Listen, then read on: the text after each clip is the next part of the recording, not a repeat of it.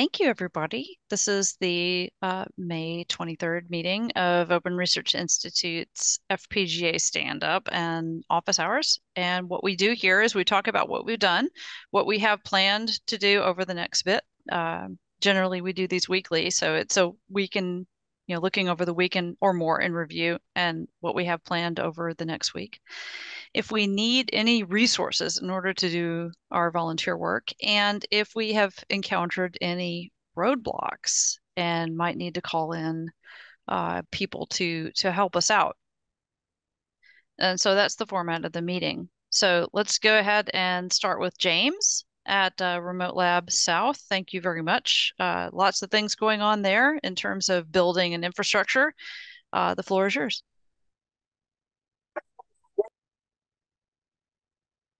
Sorry, the moment I tried to unmute, my dog decided to make himself known. We've been doing a lot of infrastructure projects done here at Remote Lab South. In terms of Remote Lab projects themselves, I'm going to be speaking with you, Paul, after this meeting about some of the deployments that we're going to be doing. But otherwise, not too much major to report, just a lot of infrastructure being set up, a lot more in the way of permanent installations being prepared. Yeah, thank you very much. And we're looking forward to seeing you in person and helping out in person in September of 2023.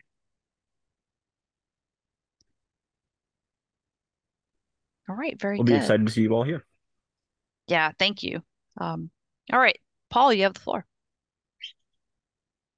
Okay, we've been changing around the hardware for FPGA development on Remote Lab West here. I think we've reported on some of this already. We've got a ZCU 102 with an ADRV 9002 radio, and the ZC 706 has the ADRV 9009. Is that right? It's really hard to keep these things straight. There are approximately 3 ways, or at least 3 ways, to get one of these rigs on the air and doing something interesting. The easy way is to use a pre-built Kuiper Linux distro from ADI, the manufacturer of the radio. And we've done that on both of the stations, and it works. And we're able to command it with the ADI's application called IO Oscilloscope. And so the hardware is there and working, and we're able to do some stuff with it. Another important way that we need to get working is using the MATLAB support, so we can run simulations directly to the hardware and out through the radio. This turns out to be a little more difficult, not quite as plug and play as it ought to be. And Michelle's been taking the lead on struggling with that. We're making progress, getting close, I think, to being able to do some of that with MATLAB. And the third way, which we haven't tried yet on either of the new radio configurations, is to build with Pedal Linux and have a fully custom setup, which may be what we need in the longer run to use FPGA designs on the system straight from HDL instead of with HDL coder under MATLAB. So work is going on this. The only blocker here is that the documentation is marginal and the software is fragile, and we don't really know what we're doing. Unless you have a solution for one of those things, then we have no immediate needs. Yeah, thank you, and well said. It sums it up quite well. Thank you so much for all of your very hard work. I think we can see a lot of it in the background over your right shoulder on the left of our screen is the Opulent Voice station and a lot of the RF equipment. And then yes, that stuff. And that's moving forward as well, and will be in space soon. So we're very happy about that. And then over your left shoulder with that orange screen in the background, that is where all of this work for the FPGA development stations has happened. We call that the FPGA table because it allows us access to the VMs that run all of this stuff. And like Paul said, there's a ZCU. The Z stands for, I don't know what, but it sounds like Xilinx. So the ZCU 102 is a Xilinx UltraScale Plus dev board. It's paired with a ADRV 9002, which is an amazing chip. So this upgrade was really good. Thank you so much to the Neptune team for identifying this chip for us. It works really well with the 102. The 9002 is a mobile targeted advanced 0IF system on chip from Analog Devices. It 12 kilohertz up to 40 megahertz transmit bandwidth. So it's perfect for the work that we're doing with Neptune, which is aimed towards drone data links that will handle first person view video and also aerospace and possibly cislunar work.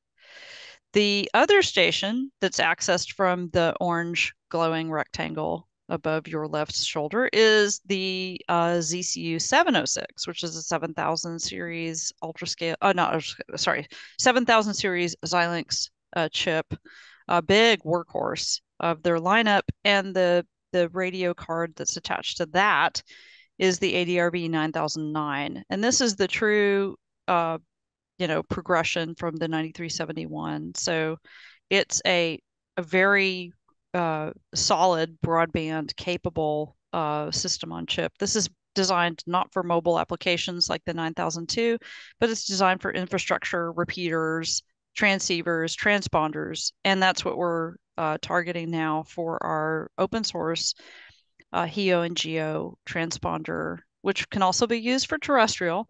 Um, but it's FDMA up and TDMA down. The downlink is DVB-S2 with our custom IP, and the uplink is frequency division multiple access. The native digital mode is opulent voice, our high fidelity voice and data protocol, and all the multiplexing is handled in the 9009 and then transmitted down with DVB-S2, S2X. So we're a whole hell of a lot closer than we were before with better hardware. The other station that we have here in the lab is Pluto SDR with the JTAG soldered in so that you can access it directly over the web and do experiments. This has been very, very helpful to the DTV community. So there's been some big steps forward, and we've published code in several places with this station, and it's still there, still available. So that's the big changes that we've done. And we are, oh yeah, there's the Pluto. We have multiple varieties of those scattered around. The one that's in the lab that has all of its guts exposed, you can see its undies and all of the JTAG stuff, is quite good. It's but it's out of its case. So yeah, and as Paul said, there's 3 different ways to handle these systems. So in general, you need an FPGA, you need a processor, and you need a radio chip. And the combinations that we have are all, um, very modern and featured and are complicated and require a pretty significant and steep learning curve. There's 3 different ecosystems of Linux builds to target the processor running the hard processor, like it's an actual dedicated processor in the zinc on all of these platforms. And, the Linux build that targets them can either be Petalinux, which is from the Xilinx universe. And we know how to do that. And we've used this in the past. There's the MathWorks build root version of Linux. This is from MATLAB and enables HDL coder, GPU coder, all sorts of amazing things that they have that we have access to because we have license for all of the toolboxes. So we're looking for some benefits for working through all of the build problems with the MathWorks build root. That's what we've been working on over the past 4 days, pretty much solid. And we have had success. We've got a working build for the SD card for the ZC706, and we are still working on the last little few problems with the ZCU 102. The next step for both of these is to incorporate the device tree for the radio card so that we can fully target the stations in MATLAB and use the full force of MATLAB in order to develop both Neptune and High code bases. And the third ecosystem, as Paul mentioned, is the Kuiper build that's directly from Analog Devices. And this is a Linux build that you can just download and get or build on your own from Analog Devices. And all of these builds give you IIO. And this is industrial input output library from Analog Devices that allows you to order your radio card around. And all of these use the HDL reference design from Analog Devices. So these three different ecosystems all have the same guts. They use IIO for the API. They use the HDL, the hardware descriptive language. This is the FPGA design from Analog Devices for their radio cards. They all use Xilinx. So that's the common foundation for all of these. The upper levels of Petalinux, MathWorks Buildroot, and Kuiper all give you slightly different interfaces, different feel, different, and they're different. So they're not interchangeable, except that I can pull out an SD card. I can pull out the Petalinux SD card and put in a MathWorks Buildroot if we need to use HDL coder. I can pull that out and put in Kuiper if we simply just need to do some basic operations with the stations. So we've had some huge step forward here with new hardware and realigning ourselves with essentially what the market has chosen, which is the 9002 and the 9009. And it is kind of a shame that the 9371 did not get a lot of traction in the marketplace. That was a bet on our part 3 years ago, and I don't think it paid off, but it was a good bet. And the 9009 has all of the features and more of the 9371. So we'll be selling off the old gear, and it's all good gear, and people will probably be very happy with it. And we'll put in some bonuses and some swag along with it. But we'll be firmly launching ourselves forward to the 9000 series from Analog Devices. So that's what's going on in Remote Labs. This will affect Remote Labs South a little bit if they have any sort of remaining equipment that's radio equipment.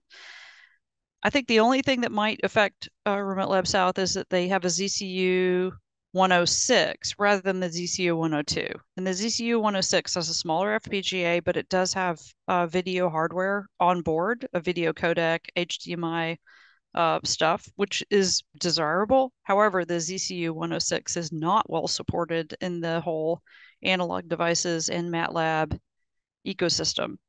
So it has more features, smaller FPGA. We may want to go ahead and sell the ZCU 106 that is still, I think it's still in the box at Remote Lab South, and then go ahead and pick the ZCU 102, and that would give us the most flexibility, and also would tie us together to have the same, be able to support each other. There is a benefit to having a diverse set of equipment, but I think this might be a good change. And that should be the only change because all of the other equipment at Remote Lab South will be the same and will be useful moving forward. Okay, that's the main part of my report. I'm going to pause here for any questions or comments or anything that anybody needs to know from me. So go ahead.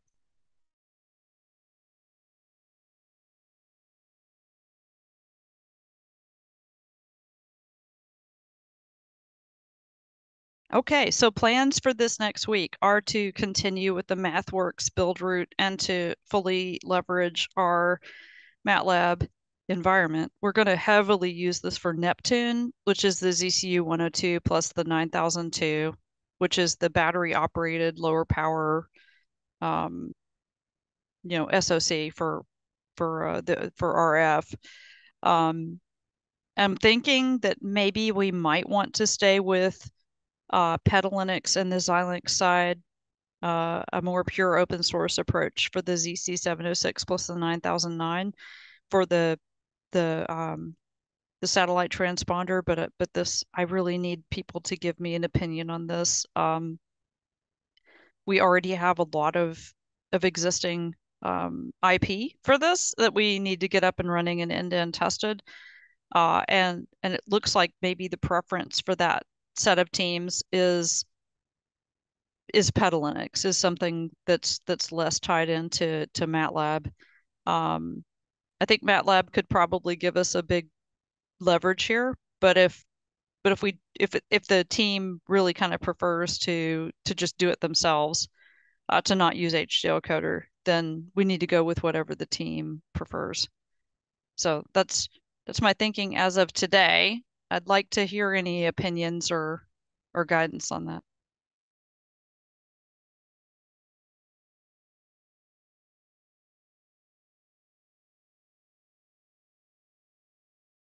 Okay, so if you're listening to this and have an opinion, let me know. So we'll be looking at this really closely over the next week. Um, so yeah, good stuff. I think we've got uh, a number of code bases that are working, lots of really good equipment, made lots of big steps forward in terms of infrastructure and support. We have the agility to pick between 3 different environments that work for us. We've gotten a lot of competence with using the filter wizards. This is what Analog Devices kind of calls their profile and filter support toolchain. Um, so for these system on chips, for these radios, they're very complicated. They have a lot of different registers and a lot of configurations. And like Paul said, some of the documentation's not that complete or great or clear unless you know already all that you need to know.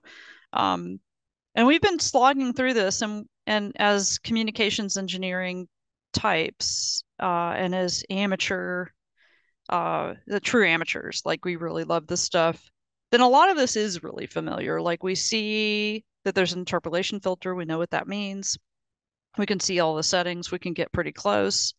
But there's an awful lot of stuff that isn't really written down that you have to hunt through forums or track down the right person at a company to tell you, and that's just part of the job. So we're doing those jobs and we're trying to document it as we go so that other people can find it so it's less hard for anybody that comes after us. And we're at the point where we're developing what's called profiles for all of these devices. This is how the Analog Devices system on chips work. You have a text file. It's human readable. It's a text file that you then present to your transceiver chip. And this has almost every setting. This has all the filters, the filter coefficients, all of the clock settings, everything that it needs in order to work well at the frequency, bandwidth, and et cetera that you've chosen for it. And sometimes it works, and then sometimes we found it does not. Like we've had situations where we follow the instructions and the profile simply doesn't load onto the chip because these are computers too. And all of the problems that you have with computers, processors, you have with these complicated systems. So what we're trying to do is allow people to develop open source and amateur friendly code, and get things done in a complex environment that is really kind of aimed towards large commercial teams.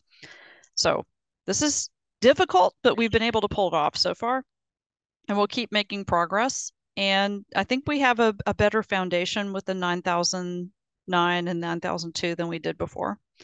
So over the next few weeks, and at IMS 2023 in June, where we have a demo, and at DEF CON in Las Vegas in August, at our showcase, I think we'll be able to present and to share video evidence that we're doing good solid work and moving the entire field forward quite a bit.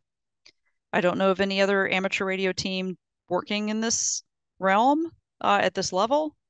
We're actively looking for them and trying to hook up with them and to help any other organization or any other team or any other amateur radio endeavor to take advantage of these sorts of chips, code bases, published work.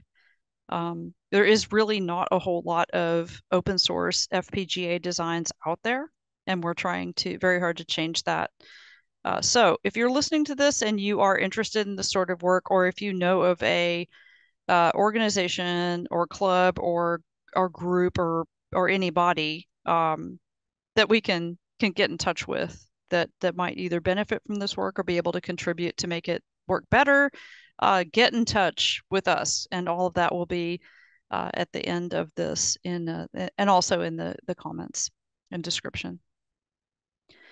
All right, that's all I've got. Anybody got anything else?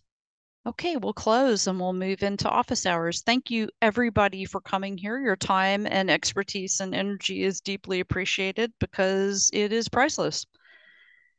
All right, see you next week.